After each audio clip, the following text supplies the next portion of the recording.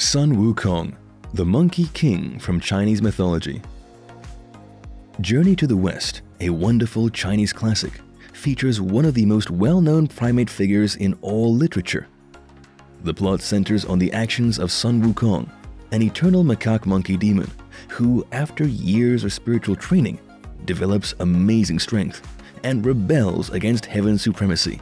Like Loki in Norse mythology and Lucifer in Judeo-Christian mythology, the trickster god loses his favor when a superior divinity, the Buddha, casts him into a lower-level earthly jail. But unlike his Western counterparts, the monkey turns to Buddhism, becomes a monk, and consents to use his skills to defend a priest traveling to India to gather sutras. Let's start the tale of Sun Wukong from the beginning, and the story starts from its birth. Although Wukong is a mythical character, his birth stories are magical. A child of the universe. The origin of Sun Wukong is both unusual and eerily similar. The giant enchanted stone, Mount Huahuo, or the Mountain of Flowers and Fruit, was where the monkey was born. The rock is nurtured by both the earth's yin, negative nature, and heaven's yang, positive nature, is a key component of its charm. Combining these two universal elements creates life inside the stone, similar to how Pangu, the Taoist creation deity, is made by yin and yang in the cosmic egg. In Sun Wukong's case, yin and yang turned the magic rock into a womb within which an egg was hatched. The egg eventually cracked the stone and was left outside in the weather. As the wind passed, the egg changed into a stone monkey, and it instantly began to move and crawl. The origin legend of Hanuman, the Hindu monkey deity, is similar to this one, in that both were created when the wind, or Vayu, the Hindu god of wind, blew against a rock. The conception of the egg from the yin and yang is a highly Taoist idea at the same time. When Sun Wukong opened his eyes for the first time, two golden light beams began to shoot out of them, adding even more intrigue to his birth. The Jade Emperor's castle in heaven was illuminated by the rays, startling the god. The emperor dispatched two officers to look into it out of curiosity.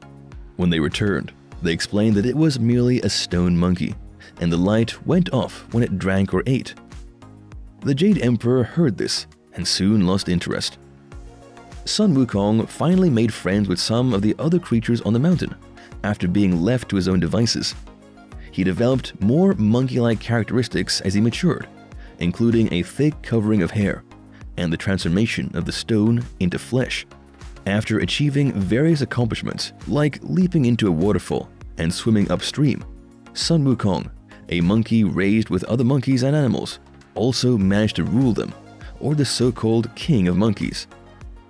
During that time in his life, Sun Wukong also faced up against a variety of enemies, including the sea's dragon king and many sea monsters.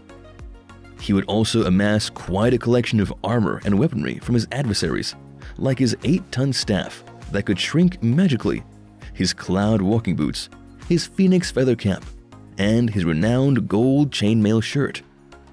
Wukong possesses unrivaled superhuman strength and the power to change into 72 different creatures and things.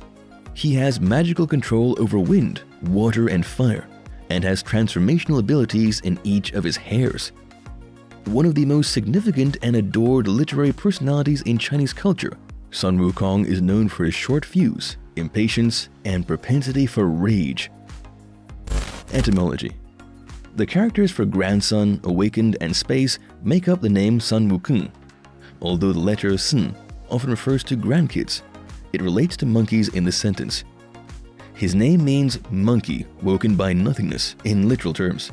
Wukong's name symbolizes his spiritual development from a dim-witted, irritable monkey to a kind, enlightened creature.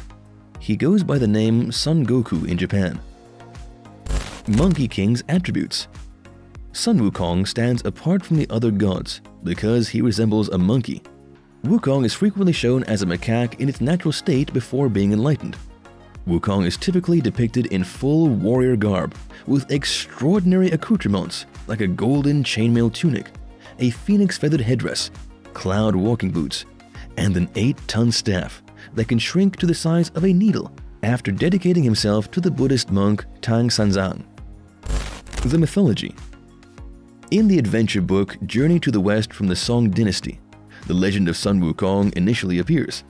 The book tells the tale of Tang Sanzang, a devout Buddhist monk who leaves his birthplace in southern China for India in search of sacred writings that may educate his people. Wukong protects the monk on his trip after being freed from the mountain he had been imprisoned beneath for 500 years. Sun Wukong was born from a miraculous rock, hence he has no biological relations. He presided over a band of roving monkeys that looked after him and respected him as their leader before entering the Jade Emperor's court. This all sounds magical, and learning about Sun Wukong has enchanted us. But let's not lose Wukong's charm before we move forward. Click the like button and subscribe to the channel so we keep bringing you such videos. Let's get back to the tale. Sun Wukong, Journey to the West. Journey to the West takes its name from this chapter of Sun Wukong's tale. A wandering Buddhist monk, Tang Sanzang, found the Monkey King 500 years after Buddha imprisoned him beneath the mountain. If the Monkey King agreed to turn from his sin and become his student, the monk would release Wukong. Even after 500 years of humiliation, Wukong was still somewhat arrogant and refused to serve anybody. Sun Wukong quickly changed his mind and urged Tang Sanzang to turn around as he started to walk away. He gave the wandering monk his delighted service in return for his freedom. Although he concurred, Tang Sanzang pleaded with the goddess of mercy, Guan Yin, to provide him with a magical band to ensure his dominance over the Monkey King. Sun Wukong was later set free by Tang Sanzang, who also allowed him to join his other 2 followers, the disgraced former celestial commander Sha Wujing, or Sandy, and the half-hog, half-human Zhu Bajie, or Piggy. After being freed, Sun Wukong followed Tang Sanzang on his voyage to the west and was appreciative of him. The pilgrim monk's true destination was India, where he intended to look for some old Buddhist texts that might aid him on his path to enlightenment. Sun Wukong and his new friends had to fight off demons and other enemies during the lengthy and dangerous trek. Along the process, he also learned important lessons from Piggy, Sandy, and Tang Sanzang. And by the time they reached their destination, Sun Wukong had finally evolved from the greedy, arrogant, and enraged monkey he had been to attaining enlightenment. The Trickster King of Monkeys. The way Sun Wukong preserved his soul is what gave him the nickname Trickster, not only his fun and happy nature. Sun Wukong was visited by Yan Wang and the 10 kings of hell after spending some time as a king of monkeys. It turned out that they needed to gather Sun Wukong's soul at this point.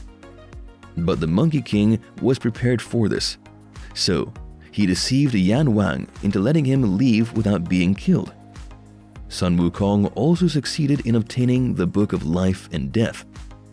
The Monkey King deleted all of the monkeys' names from the book, including his own, putting their souls beyond the grasp of the kings of hell. Yan Wang was incensed by this and joined the clamor of others appealing to the Jade Emperor to deal with the arrogant monkey, many of whom Sun Wukong had fooled or vanquished. Although most Chinese Buddhists don't regard Sun Wukong as a god, he is nevertheless a well-known and significant figure in Chinese culture. He is one of the most compelling and enduring characters in all of Chinese literature. The path of Sun Wukong from mischievous demon to strong immortal to enlightened Buddhist is something of legendary mythology. Well folks, that is it for today. This was everything you need to know about Sun Wukong, the Chinese trickster god known as the Monkey King. Also, subscribe to the channel and ring the bell icon to receive all the latest updates on mythology and history. See you all later!